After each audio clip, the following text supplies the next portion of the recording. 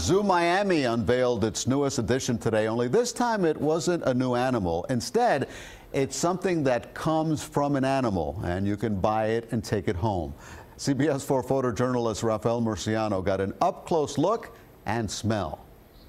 Welcome to the official debut of Zoo-Doo. You gotta understand, in this zoo, these animals produce thousands and thousands of pounds of poop every day. Normally, we'd have to put it and use it in a landfill somewhere. But now, we've come up with the greatest recycling program on the planet. You have to understand that an elephant can produce hundreds of pounds of poop a day. We take all this poop, and it goes into one pile, and then we take piles of all the plant debris, things like leaves and chopped branches and things like that. And then we use this wonderful machine behind us to combine it and mix it all up.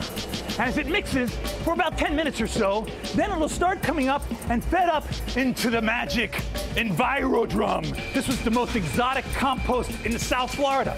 This is the feces from endangered species, normally just for us, right? But now, you too can have it at home. Come this way. Yeah. Ladies and gentlemen, I present to you, for the now general public, Zoo-Doo!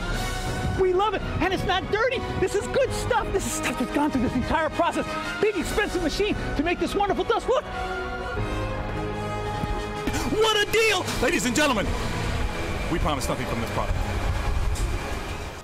Ron McGill needs a shower after that, and I have a cup of it right here. This is just a sample size, but you can buy a 5-pound bucket at Zoo Miami for $13. A cubic yard will cost you $30. I'm going to put this way out of the way right there and tell you that Jim Barry is up next with sports. I'm going to give him that as a gift.